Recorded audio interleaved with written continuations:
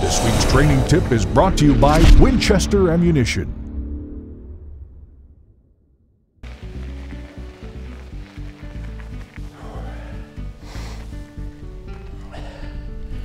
Weather permitting, I ride the bike twice a week, 6 miles around the mountain.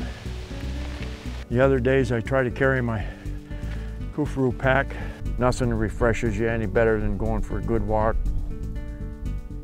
hollering to your dog every once in a while to see where he went to, but you know, anyway, I'm gonna go on my 4-mile walk. So I keep adding weight all the time to it, so by the time I get ready for that Alberta hunt, I'll be pushing 50, 60 pounds in the pack.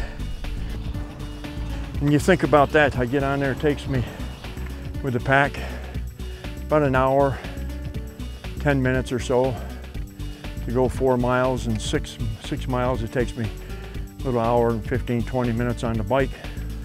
I'm fortunate enough to, where I live, gives me a place like this in the Endless Mountains to get ready for a sheep hunt or any hunt. The days that rain, I get on my elliptical machine. 30 minutes on this. 30 minutes in the sauna room.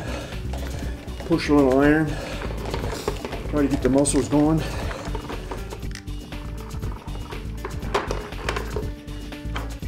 Not only do I feel it here, but here and on the top of my shoulders. That doesn't get you ready for a 7-hour climb. It gets your body in shape, your lungs are breathing and stuff. Like coming up the hill, you know, there's a couple times I probably could have quit, but I just said, no, I'm not quitting, I'm not quitting. Getting your mind in shape is the key. Last time I was in excellent shape, body-wise, mind-wise, but the heat, boy, that got to me. That's as close as I ever come and quitting on a hunt as I can remember. Being able to put one foot in front of the other foot, that's the key of hunting sheep. And I don't care what your pocketbook is, you got to climb the mountain. That's what gives every sheep hunter out there respect for one another. So that's kind of what I do to get in shape. Besides shooting, we'll be going out to Wyoming here pretty soon to try my new Best of the West rifle and making sure that's on. And nice. Oh, okay, he's still, oh, he fell off the rock. You got him. oh. Yeah. Walk over and get him so I can get a picture of him, Dale. Well, we just killed a rock chuck or a woodchuck at 1,107 yards. Yeah, up here in Cody, Wyoming.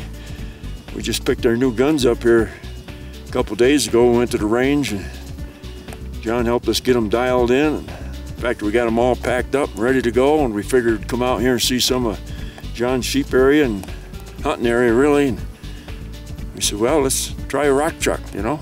That's one thing I can say about old age is catching up with me is how much stuff I can pack today. Of course, I don't have to carry everything like I used to. I used to have to think I carried this kitchen sink. Now I know what I need. And even some of that, like the last time I was in Alberta, you know, you can see I had a different tent, a different sleeping bag, and now my tent's lighter, my sleeping bag's lighter, my food is lighter, so as I get weaker, I get smarter, I guess. The anticipation is killing me. I've shot one sheep already with Corey, and I got skunked on one sheep. You know, so we're doing everything that we can do not to get skunked this time. Of course, we need Mother Nature's on our side with good weather, and I've got the best optics, the best rifle, the best gear that anybody can get. Now it's just a matter of having a little luck and that horseshoe up my buttocks.